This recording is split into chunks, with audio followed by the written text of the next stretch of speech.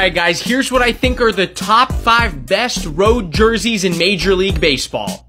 Okay, starting at number 5, I'm going with the Mariners road jersey. I love the navy blue letters with the turquoise trim as the edges. I love the way the turquoise contrasts with the gray jersey. It looks awesome. At number 4, I'm going with the White Sox road jersey. I love the black and white colors of the White Sox mixed with the gray jersey. It looks so subtly good. At number 3, I'm going with the Orioles road jersey. First of all, I just love the Orioles orange in general, but the way that it contrasts with the gray, the way it just kind of jumps at you, looks awesome. I love it.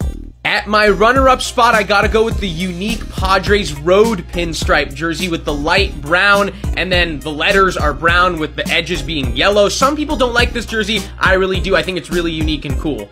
But I still hate the Padres. And at number 1, I gotta go with the Cardinals. Whether it's their logo, their home jersey, their road jersey, they are all visually appealing and beautiful.